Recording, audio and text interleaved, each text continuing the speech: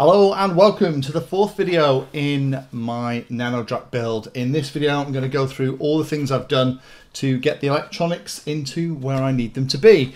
Now I'm not going to go through the iNav setup in this video. The next two videos in this series actually belong in here for the Nano Drak build series. I'll put a link down below.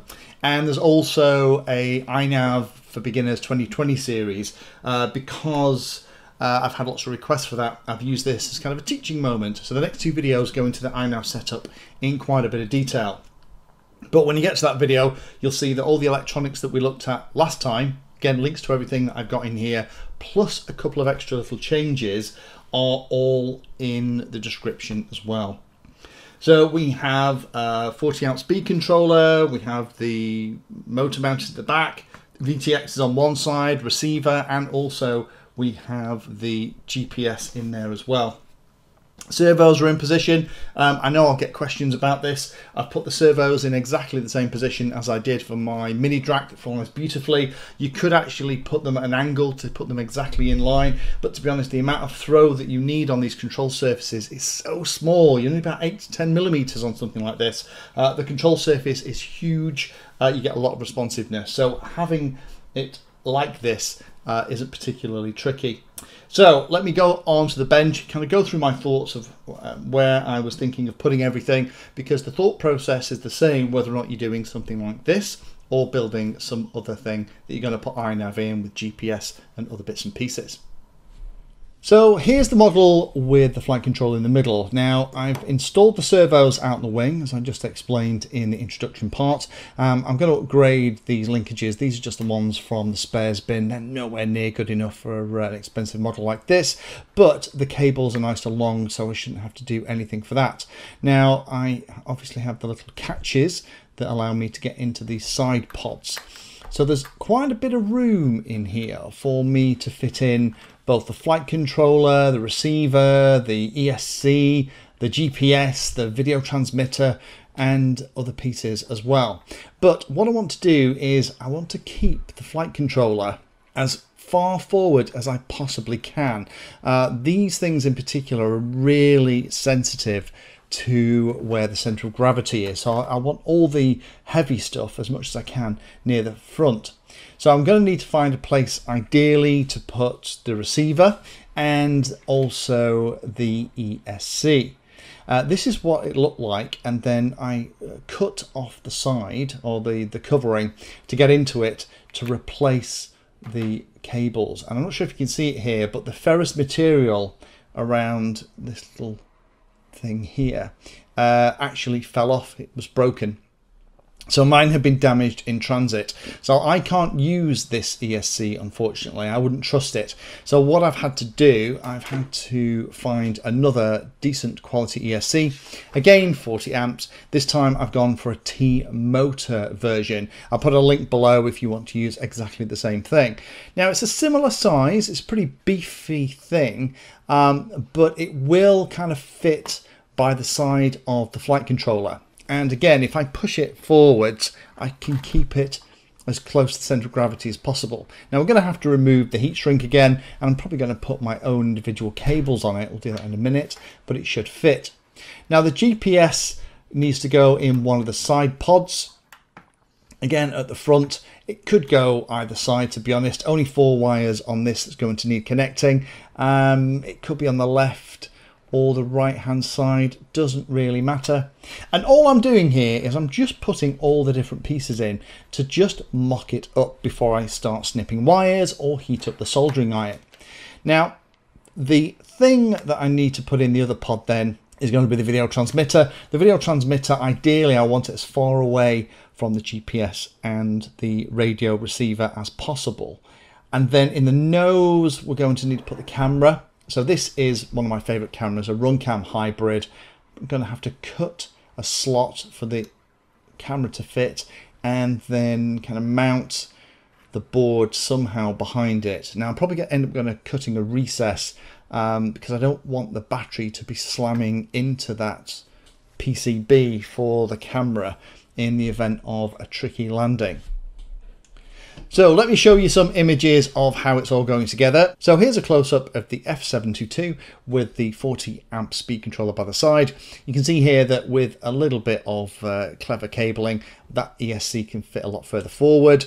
GPS potentially could go in this position. It doesn't matter, either side would do. It may end up being decided actually by the cable that goes from my antenna into my video transmitter. The receiver could go at the back. I don't really want it there. I don't want it, potentially any of the antennas to be too close to the prop. So maybe when it was landing in grass, the antennas got swept backwards and potentially the props catch it. And obviously then we've got the camera at the front. Motor is one of the few things I can't move. It's going to have to be in this position. The motor could be mounted a little bit further forward, but this is where it's going to fit and give me enough distance between the prop and the back of the model. So to modify the ESC, took off the wrap and started to snip the wires. So put shorter leads on, nice silicon flexible wire of the right size for the ESC, leaving the outputs and doing it in a way that's going to make it a little bit easier to fit. Putting some heat shrink over the top of that and replacing the label makes it look nice and neat.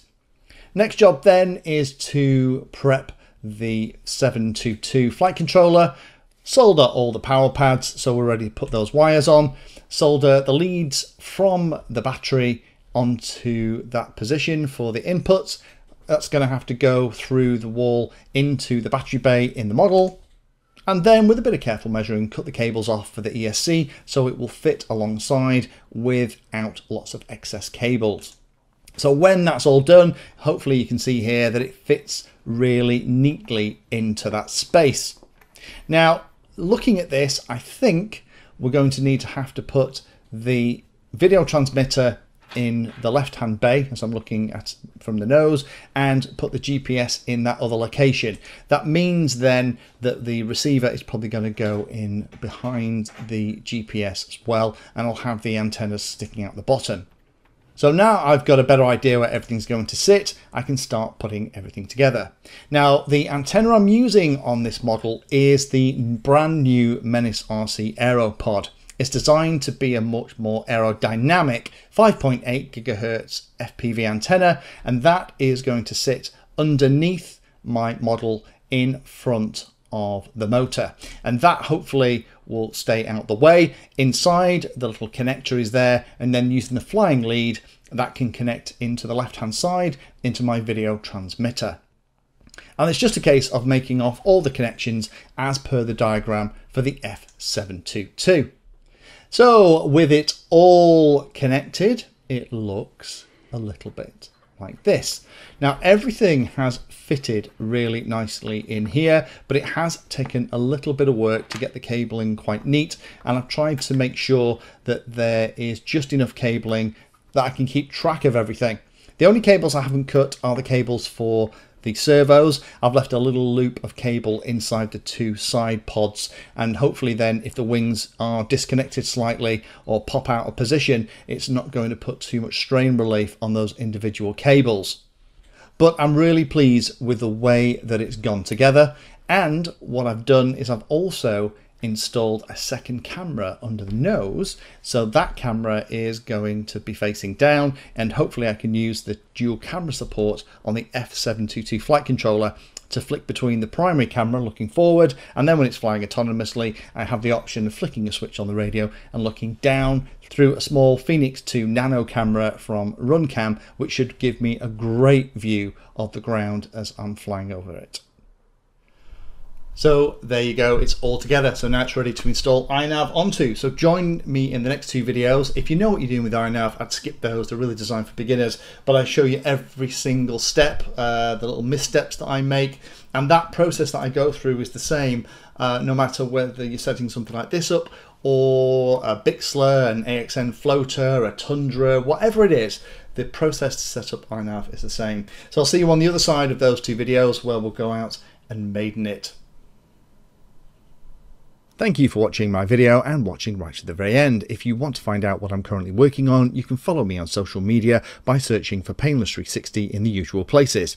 If you'd like to become part of the inner circle, then you can become a Patreon. Details are in the description and you get lots of additional benefits. Check out the playlist section on the channel too. I organise all of my videos into playlists, and it's called something like Introduction to or for Beginners. All of the content is aimed so that you can start at the very beginning, and it teaches you that subject, starting with simple principles and moving up to teach you everything you need to know.